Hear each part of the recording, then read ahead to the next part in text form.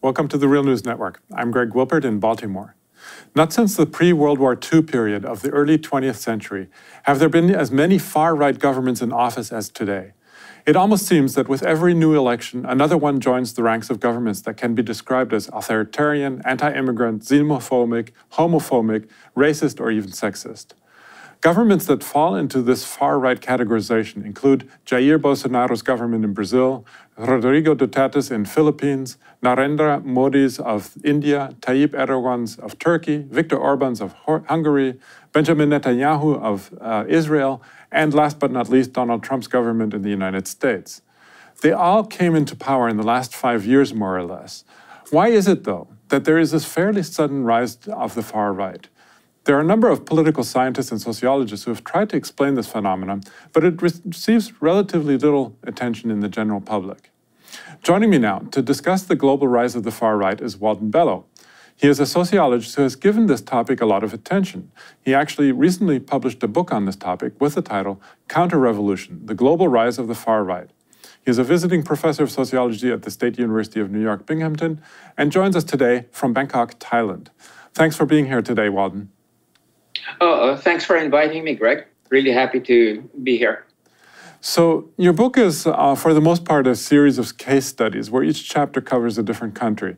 And just for our viewers, the countries are Italy, Indonesia, Chile, Thailand, India, the Philippines, the North, by which you mean mostly Europe and Brazil.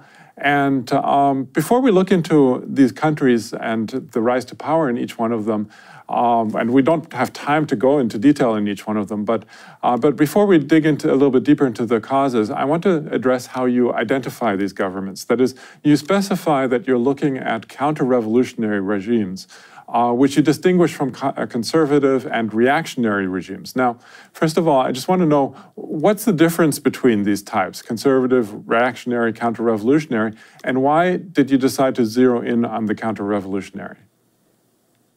Well, let me just say that I'm, following the categorization of a really great historian, Arno Meyer, when he describes, this various phenomena or movements as reactionary. Basically, it is, a movement that wants to go back to the past, to a past kind of regime. Conservative, and that is, a regime that basically wants the status quo, doesn't necessarily worship the past as reactionaries do. And counter-revolutionary, that is the most interesting and the most dangerous because there is a mass base, whereas the reactionary and conservative regimes generally tend to appeal mainly to the elites. The counter-revolutionary regimes and counter-revolutionary movements are very heated kind of movements, and they do have a mass base. Oftentimes, it is a multi-class base, but in many, many cases, the axis or the engine of a counter-revolution is the middle class. So that I thought was, that categorization I think was much more useful in terms of understanding right-wing movements, rather than the usual categories of just calling them dictatorships or authoritarian regimes or populist regimes.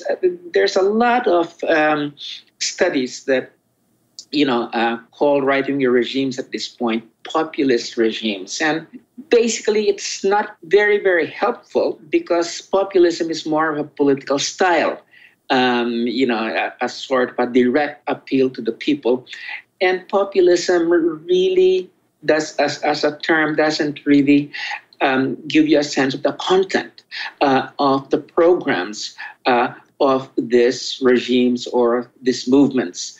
And so that is why I felt, that counter-revolution and counter-revolutionary movements, was a better term in terms of capturing the essence of these movements. Mm-hmm.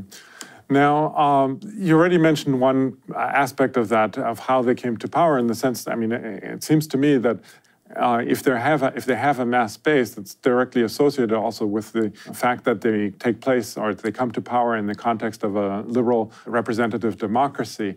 But I'm wondering, what other kinds of commonalities would you say bring these counter-revolutionary regimes to power? I mean, it seems to me that you distinguish two different kinds. One is kind of political causes, that is the failure of liberal democracy, and on the other hand, kind of economic causes, the failure of neoliberalism. So can you just distinguish between those, and what kinds of countries would follow into those different categories? I use the word counter-revolution to, as you say, describe two kinds of phenomena. One is the counter-revolution that is a response to a lower class insurgency. An effort by the left, whether by reformist means or by revolutionary means, to come to power. And then there is a reaction from threatened classes. And these threatened classes, of course, there are the elites, the capitalist elites, and usually the landed classes. But there is also a strong middle class base to them, that feels threatened by the rise of the lower classes.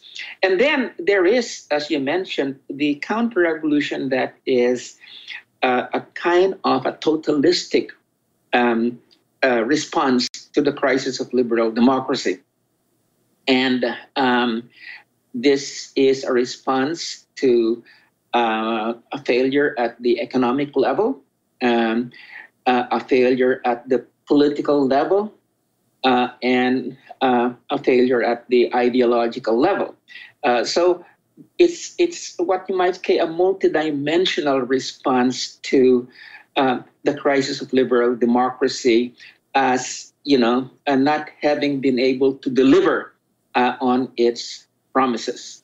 And so we see this very clearly, for instance, in the Global South, in the case of India, with Narendra Modi and the Hindu nationalist movements that he now he represents, which is a very, very strong reaction to the secular democracy that was championed diversity, that was associated with the Congress Party, with Gandhi, and with Nehru. And you also see that in the case of the Philippines, where after 30 years of a liberal democracy that was not able to deliver on the promise of empowerment and equality, there was this middle class that surged to an authoritarian figure who in many ways challenges almost every aspect of liberal democracy, whether it's due process, and whether it has to do with the language of liberal democracy, and the promises of democratization, and a worship of authoritarianism and a strongman rule. In the case of a person like Duterte, so those are the two kinds of counter-revolutionary phenomena that I look at. One is, as in Chile, as in Thailand at this point, a response to a lower class insurgency. And the second one is a kind of a totalistic response to the crisis of liberal democracy. Mm-hmm. You can add so many different examples, and I think it's Sure. very interesting to look at this. For example, the Indonesian case is also particularly extreme, and you're not just talking about contemporary. Your book focuses also on some past examples, such as Italy and Indonesia, where these were also reactions to the failures, I guess, of liberal democracy or of the encroachment of, or the fears that the upper class seems to have of liberal democracy and reforms that were taking place or threatening to take place. So I think that's a very interesting point. Now, one of the other points that you make that is very interesting is that you identify two different kinds of class alliances or backgrounds to the far right. That is one case, and I guess it corresponds kind of towards the types of reactions that are, or circumstances. I'm wondering if you could say a little bit more about that, because I think it's very interesting that that oftentimes the middle classes, plays a very important role, and that's something that perhaps Western analysts oftentimes don't pay attention to. At least when you talk about these kind of the rise of the global right, it's often presented in the context of the working class being responsible for it. But you really place the onus really much more on the middle class for the rise of the right. Yeah, well, let me put it this way: the great understudied class in political science or in sociology is the middle class. Oftentimes, the focus of studies is on the elites, whether the landed elites or the capitalist elite, and on the working class, because those are supposed to be the two polar classes in a capitalist society. And the middle class was long regarded as mainly as responding to these two classes, a sort of a class or a stratum that could be pulled either way, to the left or to the right. And so in a lot of the strategies of the left, the middle class was seen as this sort of a passive agent that, as long as you just had a program that could satisfy their material desires, they would come over to the left. And this was a kind of, this was the kind of united front kind of politics that characterized the left in so many countries, until the recent times. But the fact, though, is that the middle class has an agency of its own, and once the middle class begins to have this agency, because it feels that its structural position is very much threatened, then it becomes a very strong force in a counter-revolutionary coalition. And I think what we've seen, for instance, in the case of Chile, and in many other cases, is in fact that you have this mass base that has a dynamic of its own. Yes, as in Italy and Germany, it has alliances with the elites, but not really controlled by the elites. In fact, it pushes very hard on its own. So you have this very interesting class dynamics, and we cannot just reduce, therefore, the middle class to a simple passive instrument in the hands of the elites or in the hands of, say, working class political parties. It has an agency of its own, and I think that the lack of appreciation of the fact that the middle class has an agency of its own has been responsible for many of the political mistakes, that progressive movements have committed. Now, when you come to the global north at this point in time, definitely I would say that it is threatened middle classes that are the center of this right-wing movements at this point in time. But what I think has happened is that many of these right-wing movements, led by middle-class personalities, and sometimes by elite personalities, one of the characteristics, of course, at this point in the North is that they've been able to win over the base that was traditionally the base of the progressive parties in the traditional working classes. And I think the reason for this, of course, is several things.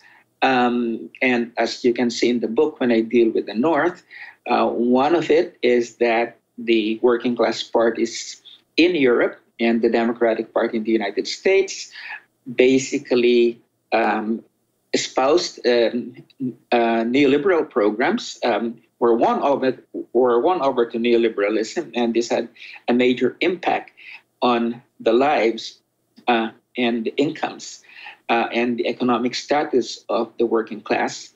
And we also saw that in the case of the European Union, for instance, and its democratic deficit, the right was also able to use that. And then, of course, there was the whole issue of migration. And I think, the right wing was able to use this issue of migration in a way, that has been quite clever in basically saying that, hey, we'll keep the welfare state, but only for the traditional ethnic stock in this country. That's sort of, the kind of similarities and differences between these counter-revolutionary movements in the global North and the global South. I think that's a very interesting point that speaks to the strategies, and I want to dig into that more in part two. So we're going to conclude this first part. This concludes the first part of my conversation with Walden Bello on his book, Counterrevolution, The Global Rise of the Far Right. Please join us for part two, where we continue to delve deeper into the topic. Hey everyone, my name is Arud Sheikh, and I'm the Development Campaign Manager at the Real News Network. If we're going to stand up to the corporate elites, then we need your help to make people-powered media. And that's why I'm asking you to please donate to the Real News Network. And while you're at it, hit the subscribe button. Thanks so much.